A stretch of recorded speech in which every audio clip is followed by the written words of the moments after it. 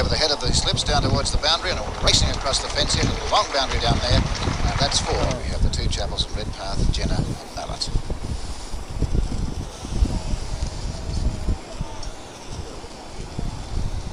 And that's in the air. It could be a catch. Great catch. Magnificent catch from Walker. Fantastic one-handed catch. Boundary, on Walker, well Thompson. 26, less 22. What a catch. Cowdrey getting the short lifting delivery.